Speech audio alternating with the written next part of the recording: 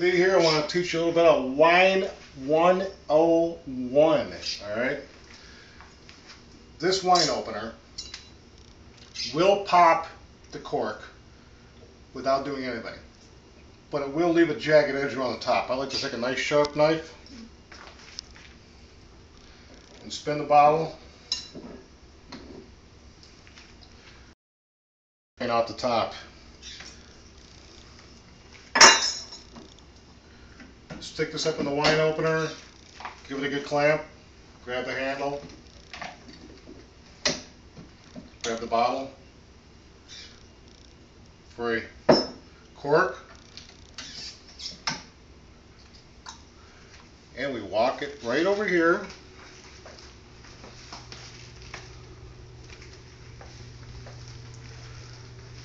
to the cork thing.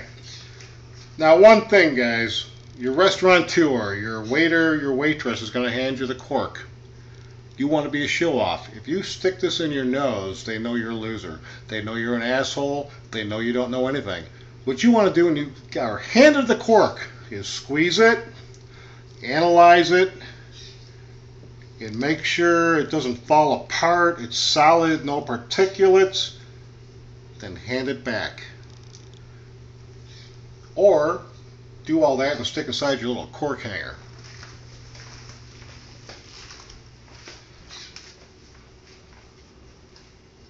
My baby got me a stand for my aerator that you guys saw earlier this week, which is wonderful. Stick the aerator in the stand. It's beautiful.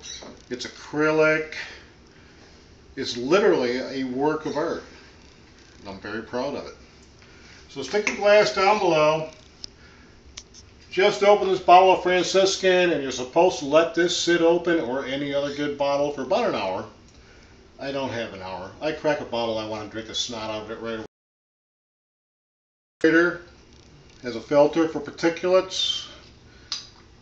Has several ports in the side, and a lot like your own sink in your kitchen, it aerates the wine like your sink aerates the water.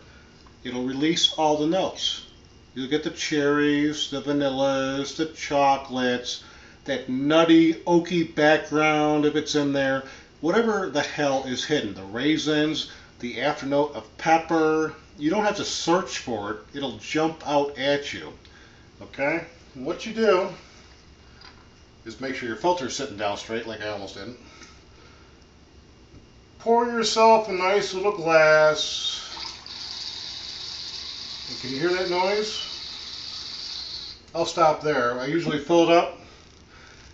Another thing I want to point out to you guys, in a good restaurant, you'll get about that much in the glass. And what I want you to do after you squeeze the cork and don't smell the cork is I want you to swirl it around. Hold it up and look at the legs coming down. Sniff it and take a deep breath. Look at your waiter, waitress, restaurateur, give them a thumbs up or a thumbs down. Thumbs down, you get a new bottle, guys. No argument.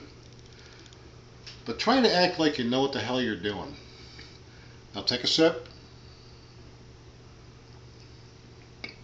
Swish it around a little bit.